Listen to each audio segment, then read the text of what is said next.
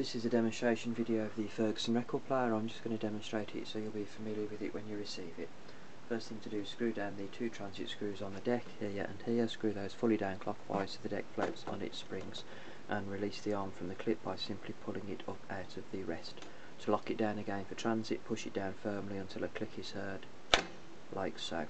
On the front of the main controls for on-off, volume, bass and treble. On the deck, the red switch is the start-stop, the white switch is the speed, and automatic size detection via the lever at the back here. So you can load between 1 and 6 records. I'll demonstrate with 2 just so you can see it play. Pop the records onto the spindle edge and put the stacker arm across, and select auto to start the auto changer.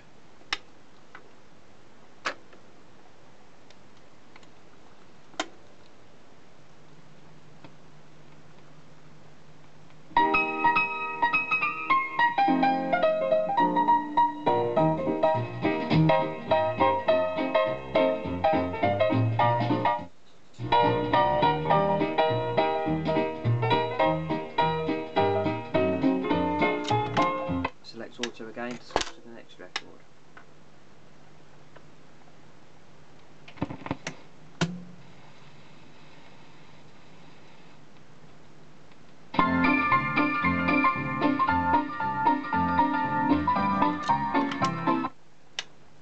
So I'll just demonstrate with the start of a 12-inch record as well.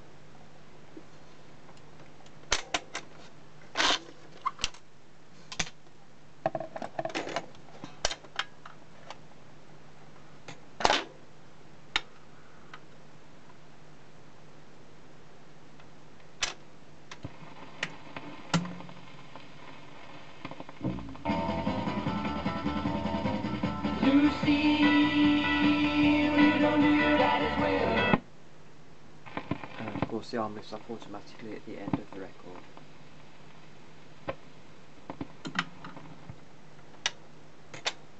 If you don't want to use the auto changer and just want to play one record manually at a time, then you can just place an individual record down the spindle onto the mat. And if it's a 12-inch record, you can leave the stacker bar up and select auto, or just select manual start and place your arm onto the record yourself. Once the arm is on the record and it's playing, lower the stacker bar down so it knows to switch off at the end of the record. If you leave the stacker bar up, that will engage the LP repeat function and the arm will continue to land at the start of the 12-inch position.